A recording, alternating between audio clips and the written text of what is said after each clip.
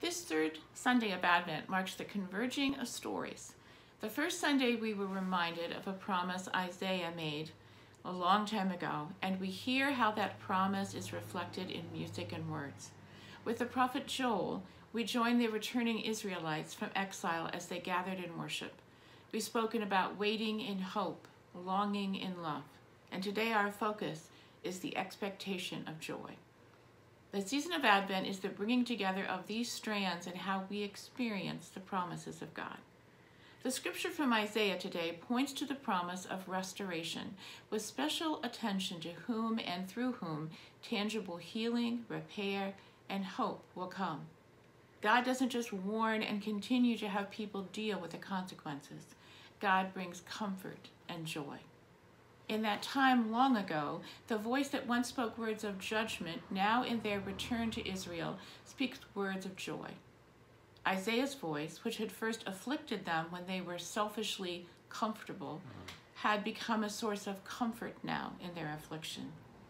Because they were pretty much all afflicted now, a nation of people trying to rebuild their lives, just barely holding on. And for the first time in national memory, a prophet brings good news for the poor, was bringing good news to everybody, and specifically those who had had it the hardest. God comforts us, brings joy, calls us to rebuilding, and lifting up what was down. In the Bible, justice leads to wrongs being made right, to restoration, being made whole, and reconciliation. God declares a year of amnesty for the prisoners and the captives. He's bringing about a day of rescue for the poor, the brokenhearted, and all who mourn. In times past, God's people had forgotten about this promise of the Lord's favor or jubilee. It was a year of forgiveness, a year of homecoming, a year of joy. The residents of Israel and the land itself were given a year to rest, but God promised that the land would joyfully yield enough for everyone. Slaves and prisoners were set free, all debts were forgiven, and all the land was returned to the families who had originally settled it. It was a year of God's vindication, when he settled all accounts and made everything right again. My God had not forgotten this intention, and now God has announced a jubilee for the remnant. They will rebuild the ancient ruins. They will restore formerly deserted places.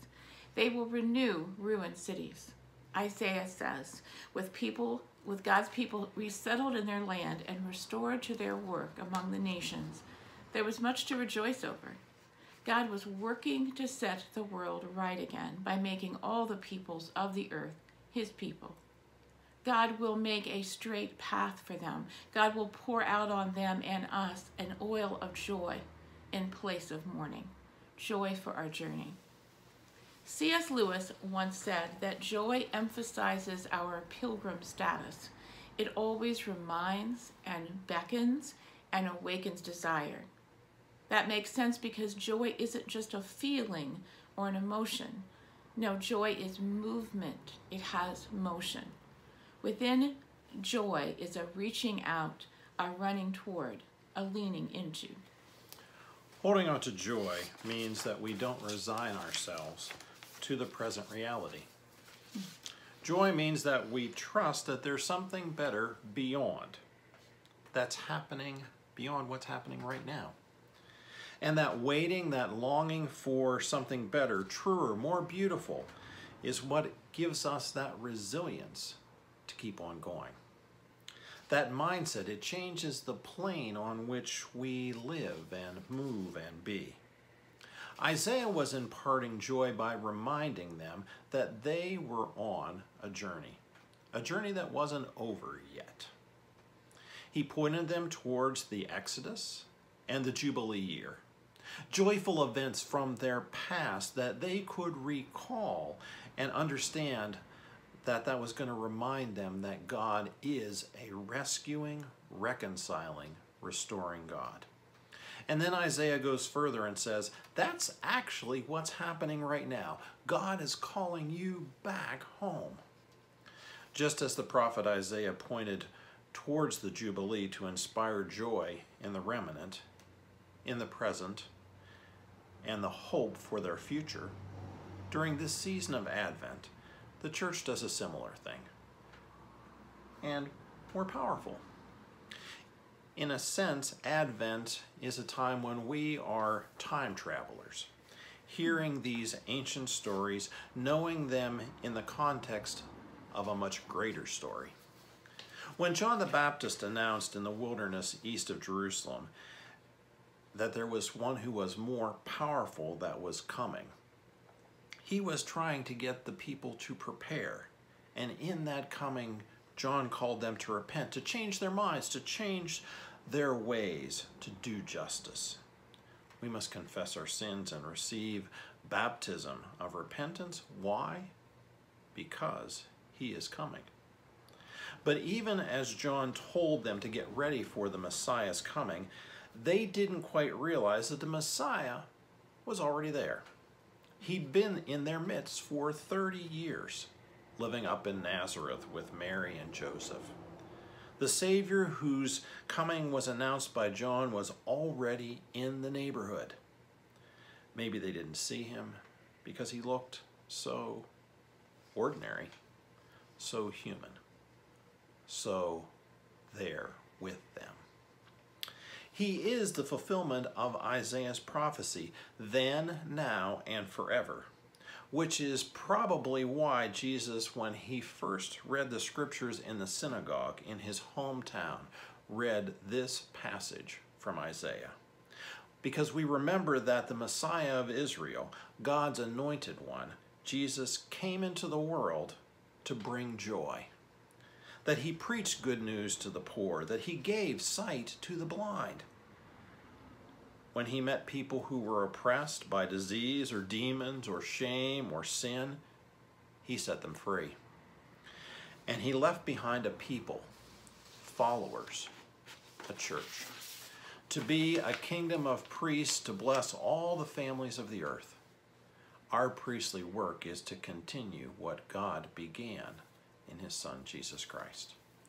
The story of Advent is a story about the length and the depths that God goes to restore God's image in us and to heal creation by establishing God's intended reign from unexpected places and persons. That joy sustains our work in spite of all of the circumstances, because we know that Jesus has come and will come again. And when he comes again, all creation will be set free in a jubilee. It can be and is hard sometimes, maybe right now, to retain that focus in our everyday life. Consider this story. We bet that something similar has happened to you. You're doing some paperwork or something and requires your focus, and then the phone rings and you stop to answer it. After a brief conversation in which you perhaps had to get up and move around or maybe even left the room, you turn back down to sit down at your desk to what you were doing before the interruption. And that's when you realize somehow you've misplaced something. Okay, it's never happened to you, really? It has for both of us. Mark couldn't find his glasses, or that moment when neither of us can find our phone or our keys. No problem, you think. You retrace your steps, look all around the room, no glasses. So you look on the desk and under the desk, no glasses. It's at this moment that you start to get really frustrated with yourself that you catch a reflection of yourself in the mirror and you realize that your glasses were on top of your head. Or whatever you were looking for was right there. You'd spent minutes, 10 minutes, maybe longer, looking for something that you already had. Have you ever had that experience? Sure. Well, that didn't make a connection. Try this illustration. A person comes into town for a conference and agrees to meet a good friend in a nearby hotel lobby at 6 o'clock. Now, this was a number of years ago, as the story is told, before cell phones.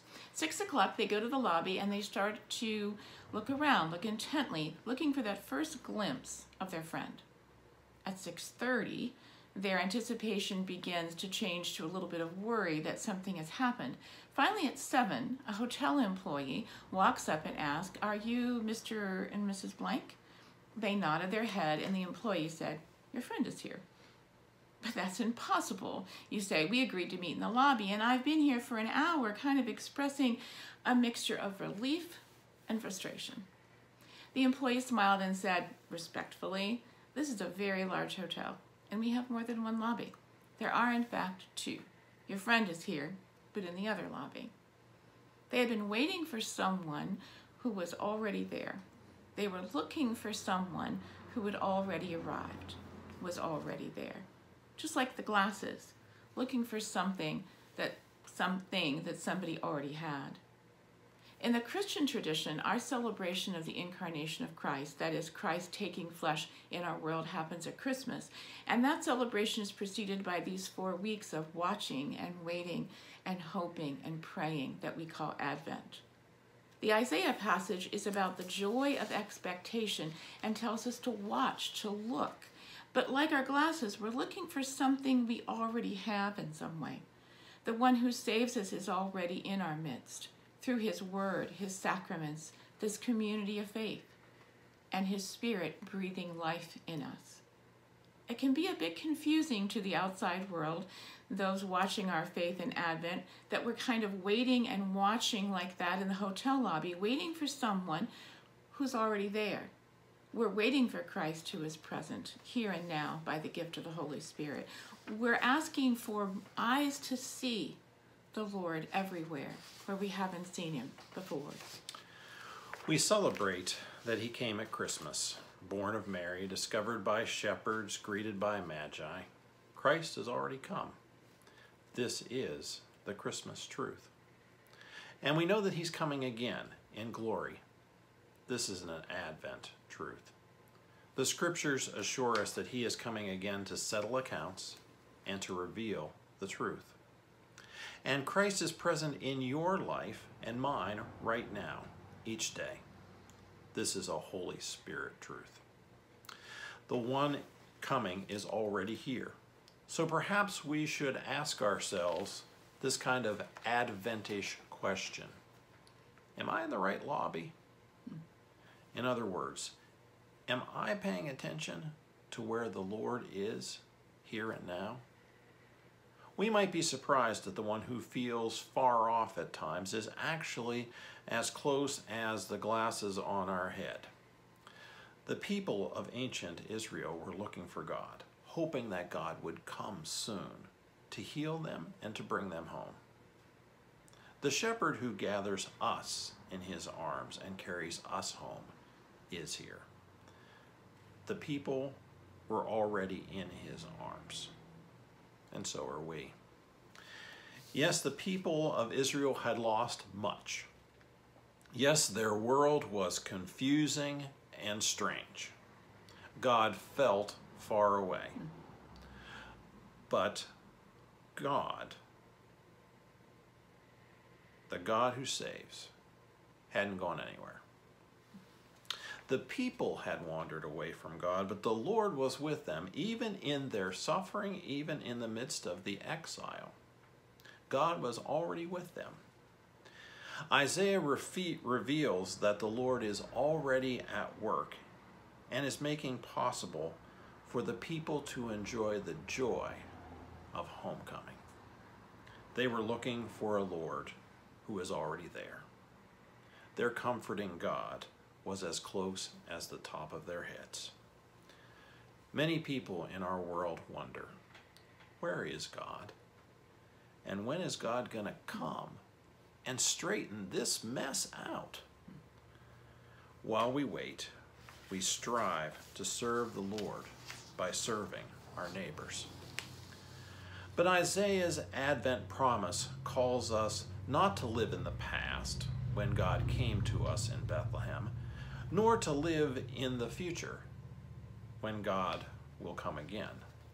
Isaiah's promise of comfort is a proclamation of God's presence right here today. Here is your God, Isaiah says, right here, right now. Put your hands on the top of your head. That's how close God is. And that's what brings us comfort. Comfort and joy. We lose our joy whenever we lose sight of our pilgrim status. When we forget that we are moving through God's story. Moving through God's story from creation to a new creation. That we're journeying towards a new heaven and a new earth and a forever jubilee. Let's be reminded that we are pilgrims on a journey, traveling the way Jesus made for us. And so let's have joy in that journey, our journey. In the meantime, as God's people dearly loved, let us work together to proclaim the year of the Lord's favor and to comfort all who mourn. Our work is to bring good news, God's good news, to the poor, to keep up binding up the brokenhearted and proclaiming release for the captives, liberation for the prisoners, to keep spreading the joy that Jesus has brought into our lives. This is, after all, the true gift that we celebrate, an incarnate life that came to bring all life. And to God be the glory. To God be the glory. Amen. Amen.